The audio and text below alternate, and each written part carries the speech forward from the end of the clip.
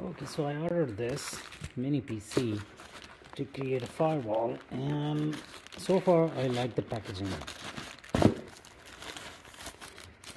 Package looks good. Yep, it's pretty neat built. So the picture on the side does not do justice to the quality I'm seeing here. Obviously we have to power it on and see how it goes, but yeah, what I'm looking, I like it. Just for the reference, I did not order the SSD and RAM because it's better to get from here. So that's what I'm gonna do. All right, so if there's anything else, probably the power supply. Yes, power supply is in there, a couple of cables, SATA connector, maybe a fan, probably. I'll have to open it and see, because this is the generic power supply, I believe. But yeah, looks good.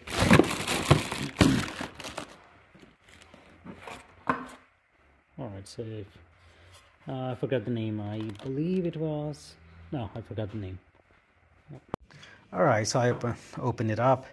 I very much like what I'm seeing. Fanless, of course, but looks good. Looks very, very good. Neat, clean.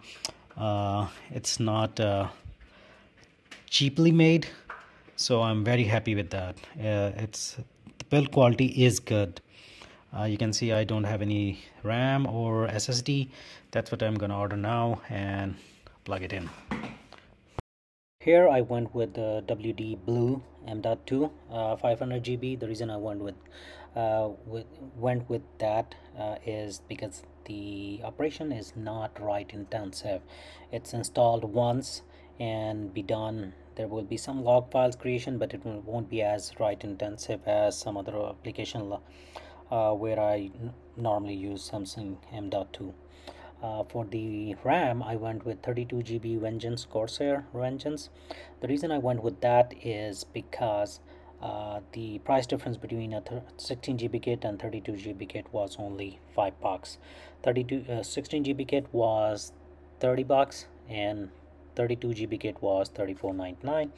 It was a no-brainer because down the road I can change this. If I want to, I can make this just a Ubuntu server or just an Ubuntu machine to play with. I didn't want to go with 8 GB RAM because and I'm glad I did not. Afterwards, when I was testing, I was using 16% of 32 GB, so almost 8 or more. So with the pfSense, the more packages and add-ins, plugins you use, it uses more RAM, and I want it to be future-proof in terms like if I have to uninstall pfSense and convert into a Ubuntu machine, so that as well. The build quality is phenomenal on this. Like I've said before, it was all metal body. Unfortunately, no direct fan on the processor itself. So in the dashboard I'm reading 27.9 Celsius. That how hot the processor gets. But luckily, since the body is all metal, I have a fan on top of it, a USB fan that's being powered from the device itself, and it's cool to the touch. It's cold, the body. So I'm very happy with it. It's been a month, or more than a month actually, and I have no issues. I'm loving this thing, and pfSense, of course.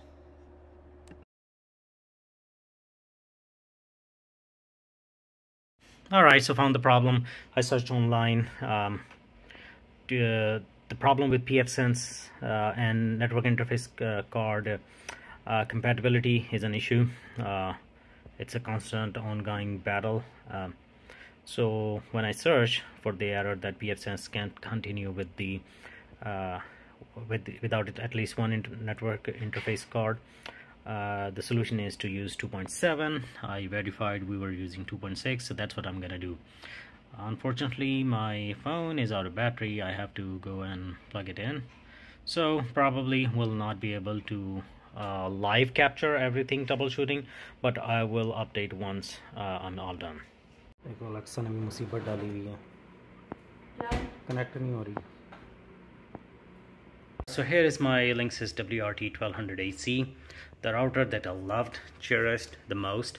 I'm sad that I have to retire it and go for an access point. The reason being that after installing that pfSense and turning off the Wi-Fi and making it essentially, turning off the routing and making it essentially an access point, I am seeing some issues that I believe are not pfSense but the Linksys. I know for a fact I used to have a DDRT on it. I had it installed, and then after a couple of years I tried to log into the interface, and I was surprised that it had reverted to Linksys. That should not have happened. So I searched online, and it turned out that yeah, if there is a certain way of power cycling it, like twice, once and then second time midway, it will revert back to Linksys original. It was a surprise. I don't know if I ever done that. Maybe it was a brownout, don't know, but that's what happened. Now what I'm experiencing is that sometime the Wi-Fi is not, like you see the SSID, but my Google TV Chrome cast, it will connect, but it will keep saying internet is not available, and it will take a good 5 minutes before it starts to connect. One of my Windows PC, I believe that had something to do with pfSense. It was auto negotiating down port to 100 MB while it's supposed to be gig port. I don't know if it's Linksys, pfSense, whatever. I am actively testing it, but it is time to retire all that and switch to an access point. So if it has something to do with the routing feature, router trying to wake up, I can get rid of that and have peace of mind. My son will be doing most of the or almost all of the physical setup. I will show him how to do it in the back end, because we're gonna